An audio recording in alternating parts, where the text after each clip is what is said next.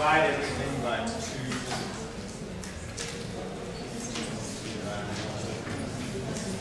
The point is that we should get lambda is either 6g over 17L or where reaches. Go to the later page. And the other answer should be 3g over L. Okay, just make sure that we get there. And now, of course, we would substitute each one of these lambdas back into the matrix in order to solve for the eigenvectors. So substituting 6g over 17L into the lambda. Well, let's do the other one. More plain. 3g over L.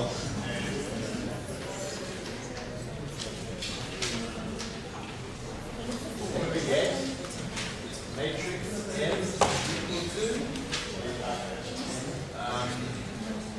some top row will be dependent on the bottom row. The bottom row is the easy one to work out. 6 3s are 18. It's like minus 8g. And 3g minus 4 lambda L will look like 3g minus 12. Which is minus 9. Right. So the point is, yeah.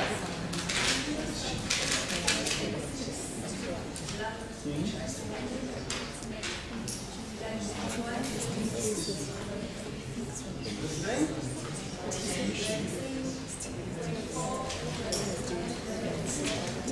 I cannot hear. Everyone writing down? Sorry, what was the question?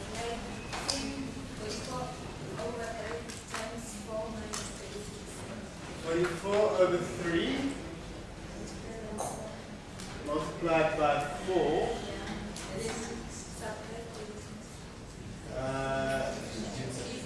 You basically didn't include the last term in the next line. You never subtract 36 lambda squared or straight from there. Ah! Okay, when you put all this together, you should get them done. Right, I'm very lazy with my arithmetic. But what I try to do, by the way, is if you look at the past exam, you will see that there are none of these funny aerobic exercises for you guys. That was first year in school. So I've designed it in such a way that the arithmetic is simpler. Because all of this is just tests. So I've designed in such a way that arithmetic is simpler. If I wanted to give you difficult arithmetic, I'd also need to do it on mathematics. That makes no sense. So in this particular case, we can solve the eigenvalues. We substitute this inside that matrix. We get this. When we times it by x1 and x2, we must get 0. So what does that mean?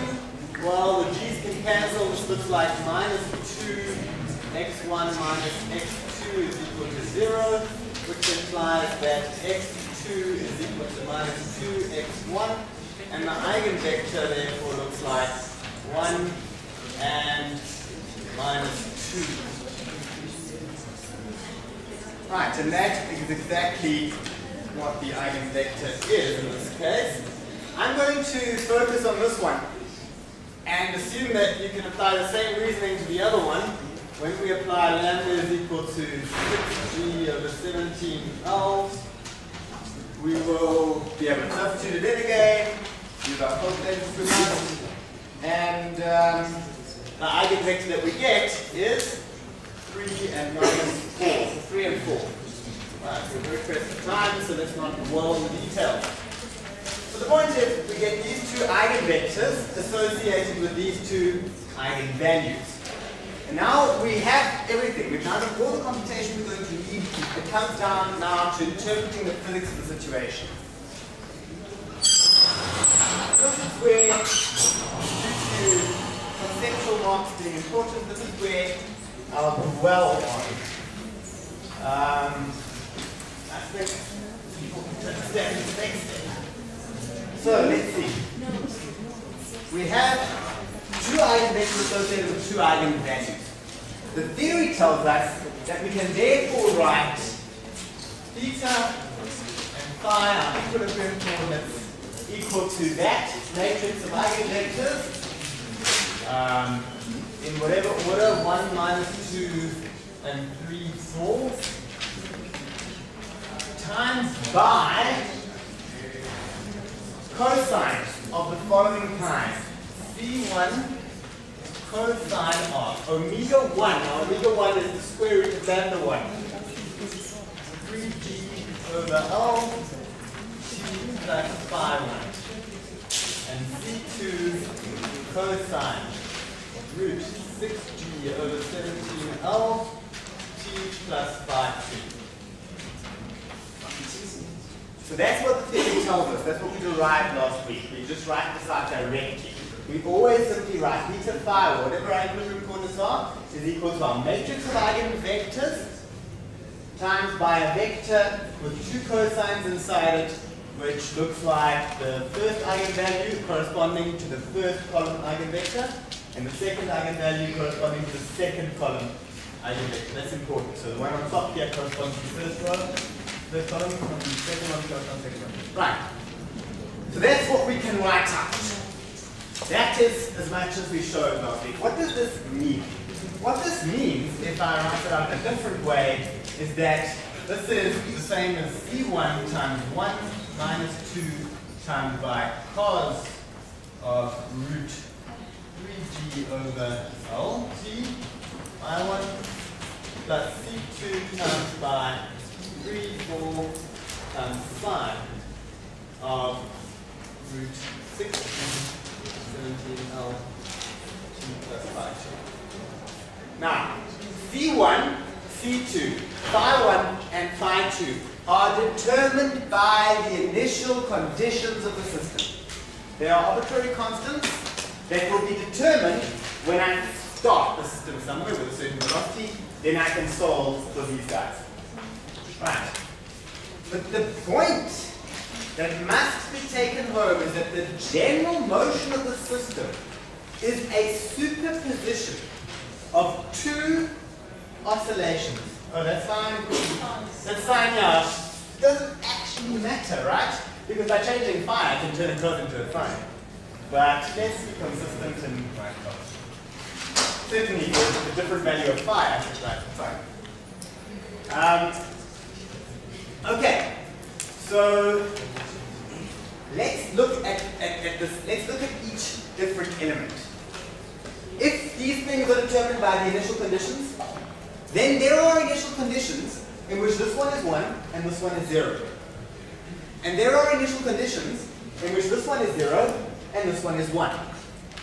The motion of the system in those two cases, that is known as the normal modes of the system. That's what I mean when I say normal modes. I mean the basic oscillatory behaviors of the system. So let's discuss them.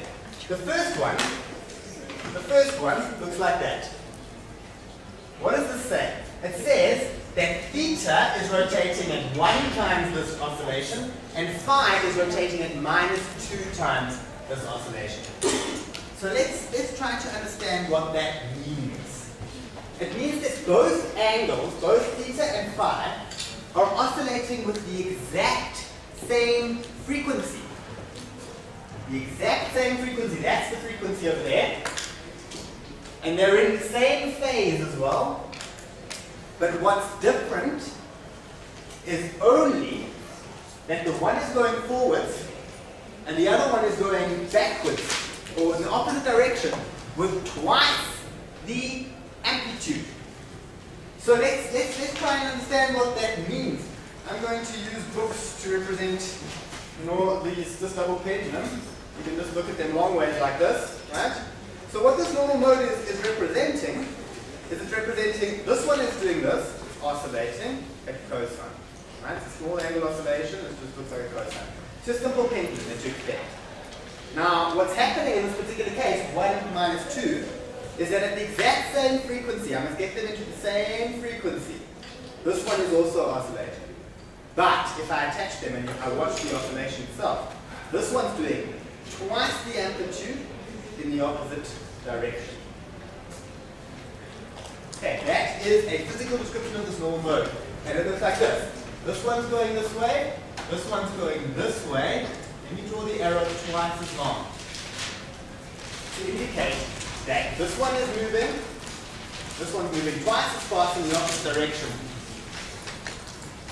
But their frequency is exactly the same. In other words, when this one reaches its maximum oscillation this way, this one would have reached its maximum oscillation this way. And then they both come back. And then they both come back. And they both come back. So I can set the system up so that its motion will look exactly like this. But there's another normal mode. The other normal mode, I can set the system up so that this one is 0 and this one is 1. And what does this look like? This looks like they're both rotating again, obviously with the same frequency, definition of the normal mode, all coordinates go at the same frequency, with the same phase, but now there's a different set of amplitudes. The first and most important point to notice here is that they're oscillating in the same direction. The second point to notice is that this one has a slightly larger amplitude. So the motion, let's take the books again. The motion now looks like this. They both swing outwards, but this one swings slightly further.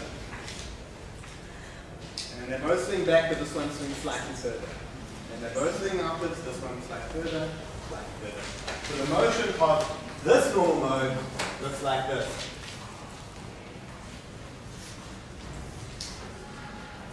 Both going in the same direction. This one now, this arrow is slightly longer than that arrow. Whereas this normal mode was, this one going in one direction, this one going in the other direction. This arrow half as long as this arrow. And here is the very interesting thing about normal modes. For these specific initial conditions, we get these exact oscillatory behaviors of the system. For any arbitrary initial conditions, we get some linear combination of this and this.